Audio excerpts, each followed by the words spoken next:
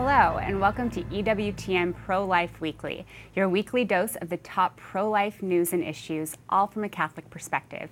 I am your guest host, Caroline Bortle, filling in for Catherine Hadro while she's away. Thank you for joining us. In this week's show, this Advent season, a hospital near the birthplace of Jesus Christ honors the Holy Family with its pro-life work. We bring you the story. Elizabeth Warren vows to wear a Planned Parenthood scarf if she is sworn in as president. We speak out. And this. It's our favorite night of the year. This is only our second year doing it, but it has been awesome. We bring you the story of Night to Shine, an annual prom night event that rolls out the red carpet for people with special needs. But first, our top story. The Democratic Attorneys General Association has adopted a new litmus test, requiring any candidates endorsed by the group to publicly state their support for abortion. Attorneys General are the front lines of the fight for reproductive freedom. They have the power to protect your rights. That was New York State Attorney General Letitia James in a video for the Democratic Attorneys General Association announcing the new requirement. In a statement, the group said it will only provide financial support, digital tools, and other campaign assistance to candidates who publicly commit to safeguarding abortion.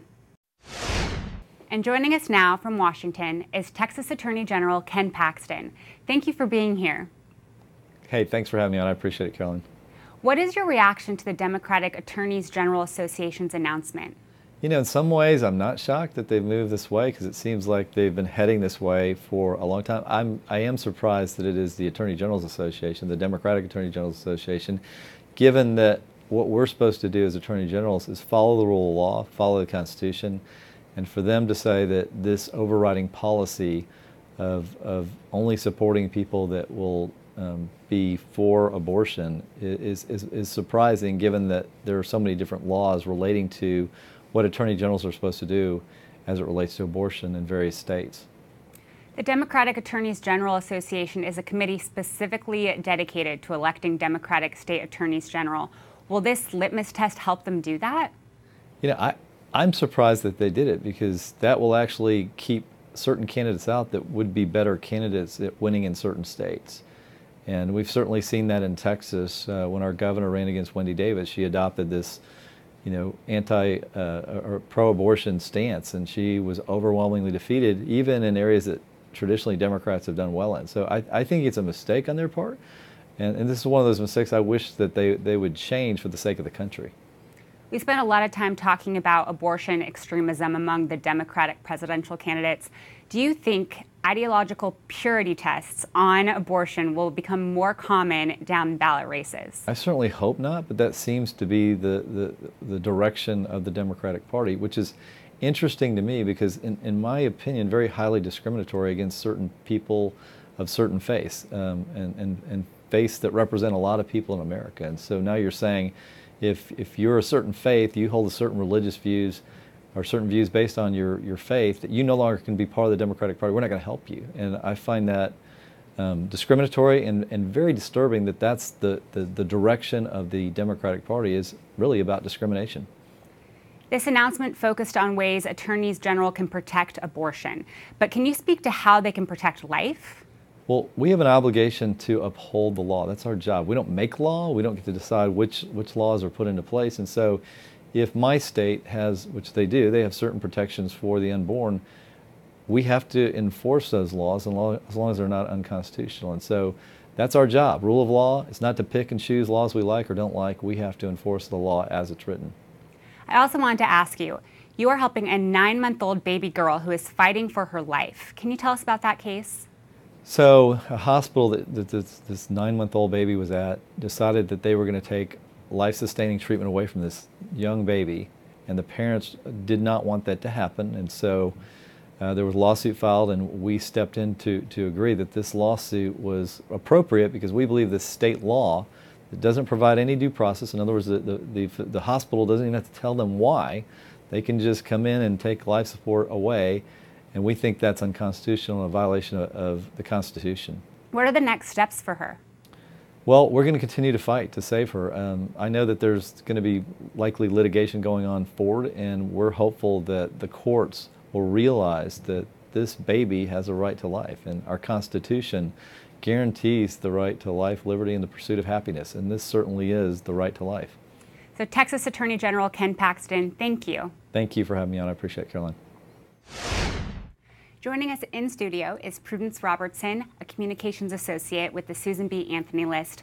Welcome, and thank you so much for being here. Thanks for having me. So can you speak to Attorney General Ken Paxton's pro-life leadership? Yes, Attorney General Ken Paxton is a great pro-life leader. Before he was Attorney General, he served in the state legislature, and he championed pro-life laws that included stopping late-term abortion, enforcing health and safety regulations for women, as well as informed consent laws. And he also led the charge in investigating Planned Parenthood when they were harvesting and selling baby body parts in Texas, and that eventually revoked them from the Medicaid program in Texas. So we're so thankful to Attorney General Ken Paxton for his consistent and strong pro-life leadership. So on the show, there have been many conversations about the Democratic presidential candidates and their extremism on abortion. Do you think that the news on the attorneys general is going to show that this is infiltrating the rest of the party? Yes, I would say so. I mean, this litmus test really underscores the abortion extremism of the Democrats across the board. The Attorney General has one job, and that is to enforce the laws that have already been passed in the state legislature. So to say that every Democrat Attorney General needs to vocally support abortion is really just a far cry from the safe, legal, and rare rhetoric that we're used to hearing from the Democrats, and it really is a great issue.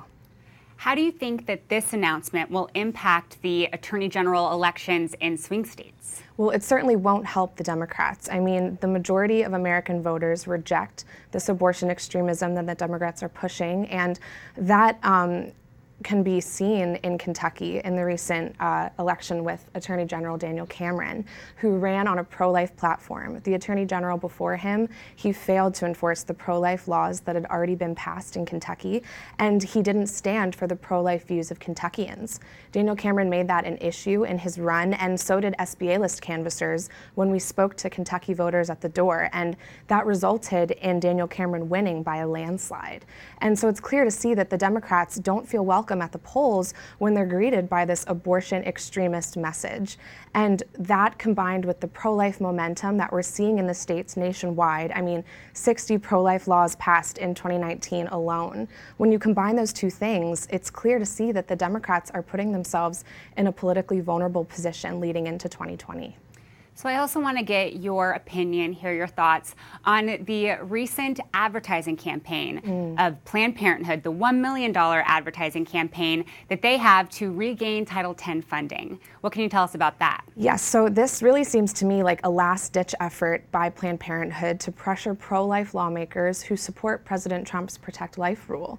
The rule disentangles taxpayers from the abortion industry, and it draws a bright line between abortion and family planning. And Planned Parenthood pulled out of this funding when the law was enacted. And that just goes to show that abortion really is a top priority for them.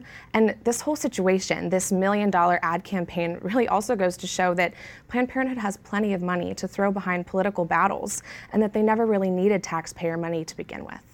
So really quick, can you tell our viewers why they lost Title X funding to begin with? Sure, absolutely. So they pulled out voluntarily when the Protect Life rule was enforced because they didn't want to stop providing abortions. And like I said, just this bright line between abortion and family planning is what the Protect Life rule enforces, and it was pushed by President Trump and his administration, and we're very thankful for that and for all of the pro-life wins that we have had in this administration, and Planned Parenthood just refuses to comply with anything that affirms life. So this also will target Martha McSally of Arizona, Corey Gardner of Colorado, and Tom Tillis of North Carolina. What can you tell us about them? Well, the common denominator with these three senators is that they're pro-life leaders that are running in competitive races in battleground states, and that is a major threat to Planned Parenthood. They understand that this pro-life Senate majority that we have right now and the pro-life administration that we've seen under President Trump is confirming judges. Over 150 have been confirmed by the president, and that wouldn't wouldn't be possible without this Senate majority, and that's why Planned Parenthood is targeting these pro-life leaders. We have endorsed all 3 of these candidates in past cycles. In 2014, we supported Tom Tillis in his Senate run. He was one of the first candidates that we were on the ground for. And Martha McSally in 2018, we worked with local allies in Arizona to get out the pro-life vote for her.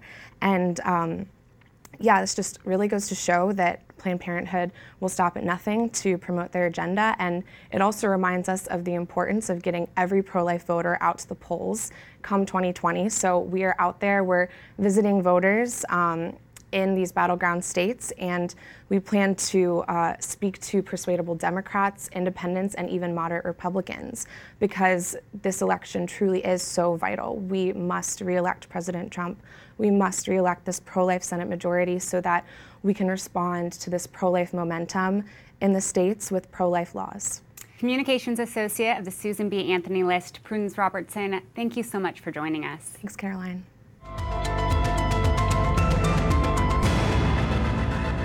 The Trump administration has made significant progress in implementing pro-life policies internationally, such as protecting life and global health assistance program and updating the Mexico City policy.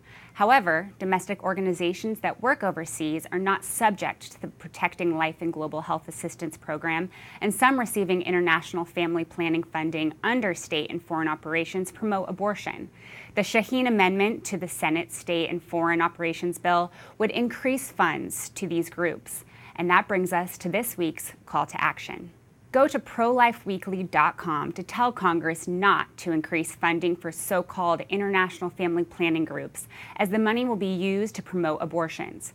Once you get to this website, you'll be able to type in your basic information so we can tailor this message for your specific lawmaker and send it straight to them. Again, the Shaheen Amendment to the Senate State and Foreign Operations Bill would increase funds to groups that actively promote abortion.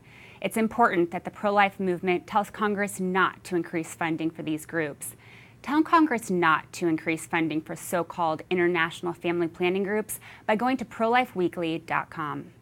Turning now to our next story. This Advent season, a hospital near the birthplace of Jesus Christ honors the Holy Family with its pro-life work. The Holy Family Hospital in Bethlehem is a Catholic teaching hospital operated by the Order of Malta, a Catholic lay religious order. This Holy Land hospital treats all patients who seek care, regardless of their religion or their ability to pay. The hospital serves the poor and at-risk women and children in the West Bank of Palestine by providing state-of-the-art maternity care and a neonatal critical care center. We are joined now by the president of the Holy Family Hospital of Bethlehem Foundation, Michele Burke Bowe, who also serves as the Order of Malta Ambassador to Palestine. Ambassador, thank you for being here with us. Thank you. It's a pleasure to be here this afternoon. Tell us about the work of the Holy Family Hospital. You know, our hospital is an infant and maternity hospital that delivers around 4,700 babies a year, and we have a life-saving critical care unit that takes care of premature and sick babies weighing as small as 1 pound. Wow, so the Holy Family Hospital has been growing. Can you tell us about the exciting new developments? Well, the exciting new developments really are is that we are out in the desert every single day delivering care to people who are unable to come to the hospital, the mothers and the baby who are in the desert, and also offering care to the people in the villages that are isolated by some of the walls that have been put up. So it's really a life-saving hospital in the Holy Land. But the most important thing is that we offer 172 critical jobs so that we employ people in a region with high rates of unemployment, and that creates a lot of hope in the Holy Land. Unfortunately, there are political tensions in the Holy Land. How does the Holy Family Hospital serve as an example of peace? You know, we like to call it an oasis of peace and a beacon of hope. It serves as an example of peace in that Muslims and Christians work together every day, saving the lives of the tiniest babies and the mothers who are most vulnerable and in need. And when a baby needs a critical care surgery that we can't offer in Bethlehem, we can then have the babies go to Jerusalem, where they can have life-saving surgery in an Israeli hospital or by an Israeli doctor. So we have the 3 great monotheistic faiths working to save the lives of the most vulnerable in the town where Jesus was born. Recently, the Holy Father returned some relics to Bethlehem. Can you tell us about that and what it means for the faithful there? It was such an exciting development. You know, at Holy Family Hospital Foundation, we always bring prayers to the manger. Our donors and our friends send us in prayer petitions, and we bring them to the manger. And one day somebody said, you know, Michele, the manger is actually in Santa Maria Maggiore in Rome. And I said, well, that's true. The wood of the cradle is there in Rome, but the place of the manger is in Bethlehem. And so the president of Palestine, Mahmoud Abbas, asked the Holy Father if the Holy Father would return the manger to Bethlehem. And the Holy Father is so good and loving and loves Bethlehem. And he took a piece of the relics of the wood of the manger and presented them to Bethlehem. And there was a beautiful procession from the gate of the Patriarch at Bethlehem right to the Church of the Nativity. And so today, when you visit Bethlehem, you'll be able to see the place of the manger and also the wood of the manger. So it's just such a hopeful development, because so many people think that the church just had a story in Bethlehem, but the church is centered in Rome. And having this manger reunited with the spot of the manger shows us that the Vatican is in Rome and the Holy Father is in Rome, but Jesus was actually born in the little town of Bethlehem in a wooden manger. So how can our viewers help the Holy Family Hospital in its mission? Well, we could use the prayers of everybody listening for the mothers and babies of Bethlehem, and we have a website which is birthplaceofhope.org, birthplaceofhope.org. And if they go on that website, they can make a donation and they can read about just the beautiful stories of life, hope, and peace in the town of Bethlehem. Well, thank you so much for being here. Again, this is Michele Burke Bowe, the president of the Holy Family Hospital of Bethlehem Foundation. Thank you. Thank you. And when we come back, it really celebrates life, and it celebrates everybody's gifts in all different ways. We bring you the story of Night to Shine, an annual prom night event that rolls out the red carpet for people with special needs. Stay tuned as EWTN Pro-Life Weekly continues after this break.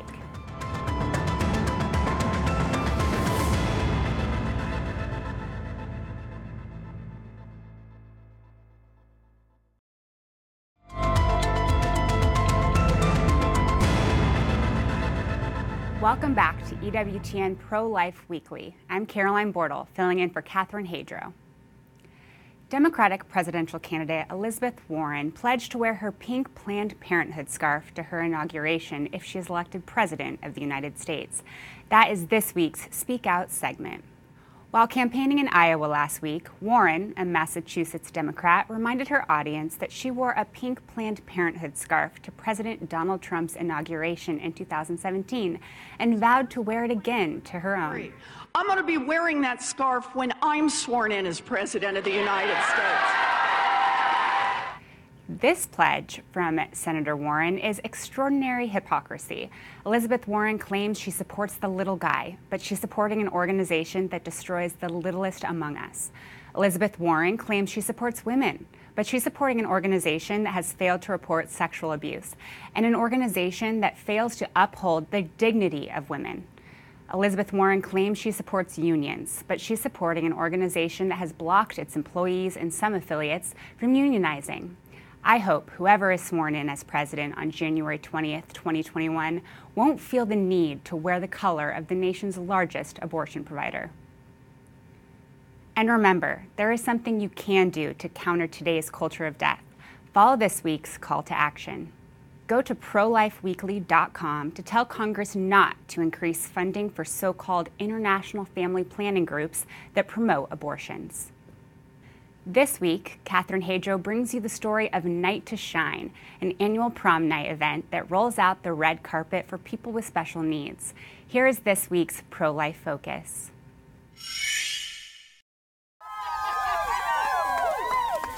While this appears to be a sashay down the runway, these young people are actually making their grand entrance into prom. Yeah! Woo! For its 5th consecutive year, the Tim Tebow Foundation held its worldwide Night to Shine event the Friday before Valentine's Day. Hosted by more than 600 churches across all 50 states and 24 countries, Night to Shine is a prom night experience for young people with special needs. All Saints Catholic Church in Virginia's Arlington Diocese was one of those churches, where it's estimated more than 100 local guests attended, with even more people coming to volunteer. It's our favorite night of the year. This is only our second year doing it, but it has been awesome. Night to Shine is the total prom package and beyond. Guests get to begin with a spin in a limousine. Ah, I've seen that. Oh my gosh, they changed color. What? I'm excited, more excited! After a limo ride, Night to Shine literally rolls out the red carpet, where these special guests are greeted by their own positive paparazzi. Young women are then pampered by makeup artists. There are shoe shining stations set up for the gentlemen. And in true prom tradition, everyone receives either a corsage or boutonniere. I felt great tonight. Each guest is paired up with a buddy volunteer. I just have to show up and, put on a smile, make sure my buddy has a good time. That's all I'm here for. After posing for pictures, the real party begins.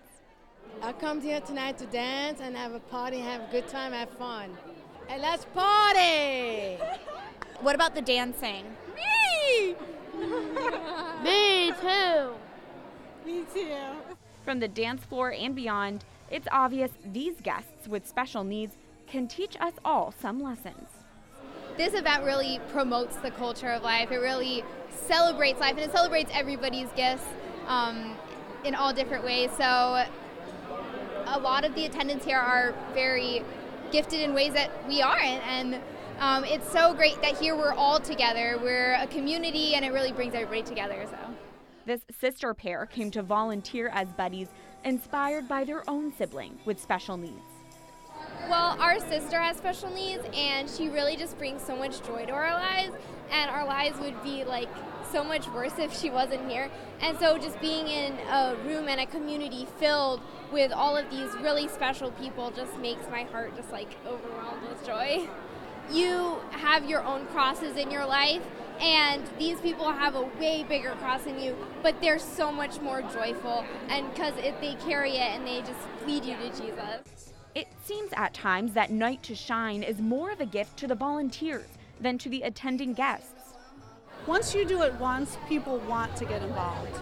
So we had a huge number of people. We didn't even have to go searching for volunteers. They flooded us. Once they heard it was coming again, they ran to us. What does a Night to Shine mean to you? It's awesome. But I love seeing everyone having so much fun. It's just an awesome time.